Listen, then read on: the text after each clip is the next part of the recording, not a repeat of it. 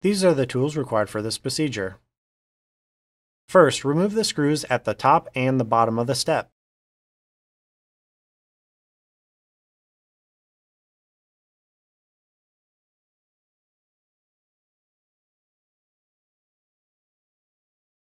Then remove the screws attaching the front cover to the step.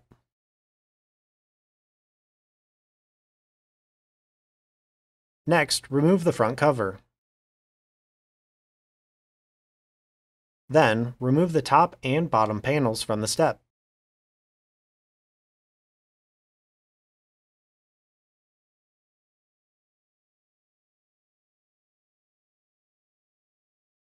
Connect wires to the battery to move the step out to gain access to the motor area.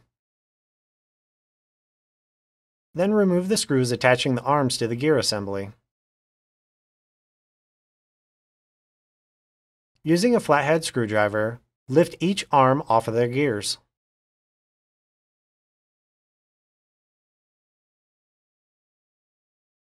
Now you can slide the step out further and flip the step over.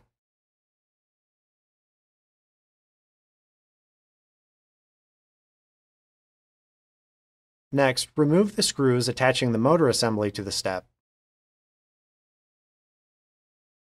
Then remove and replace the motor assembly from the step.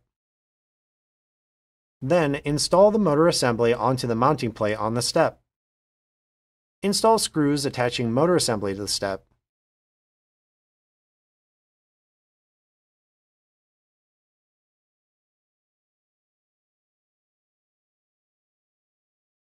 Attach each arm to the motor assembly gears. Install screws attaching arms to the motor assembly.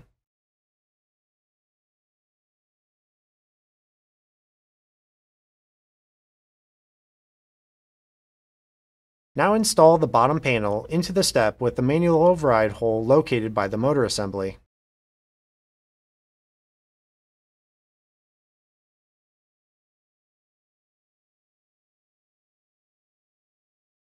Next, install the top panel to the step.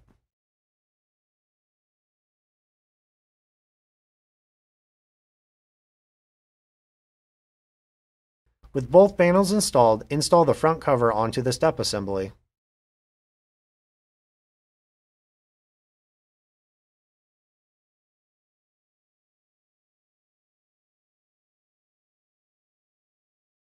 Make sure the front cover is aligned correctly, then install screws attaching the front cover to the step.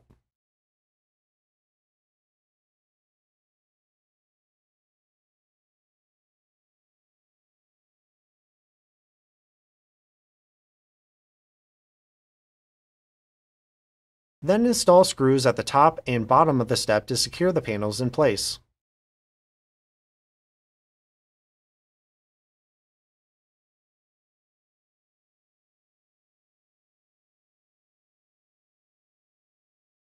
Test the step for proper operation. With the step fully extended, tighten front panel mounting screws.